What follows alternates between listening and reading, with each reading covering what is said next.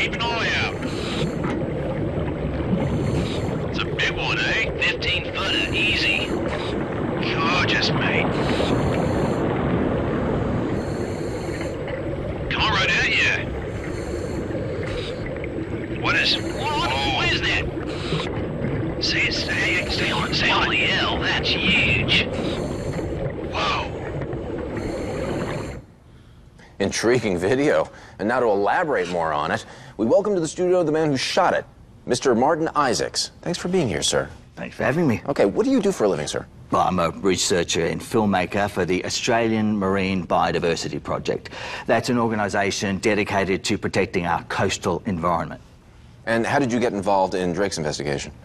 Well, Colin contacted our agency and a lot of other ocean-based organisations asking us to let them know if they saw any unusual shark sightings. So when I got this on video, I called. All right, tell us about this footage. Well, I was in Western Australia. It was in March during the shark cull.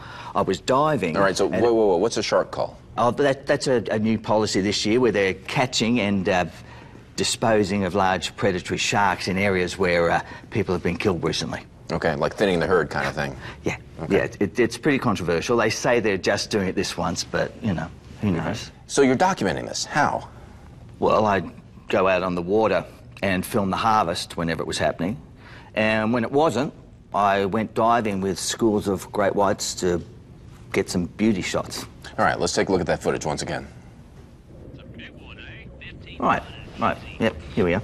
We were just shooting these clips to celebrate the grace and beauty of these animals. And then you caught this. Right. Yeah, I saw some shark go by that didn't quite fit in. What'd you make of this thing? Well, at first I thought it was a great white with some kind of skin condition or, I don't know, it had sustained damage. Drake, did you have the same initial assessment? What was yours? Well, it certainly is the size of a great white, but there's more going on than just the skin. Take a closer look at its back. Okay. You can see bumps along its spine. Right there on both sides, right? Yeah, that's more than just an abnormality.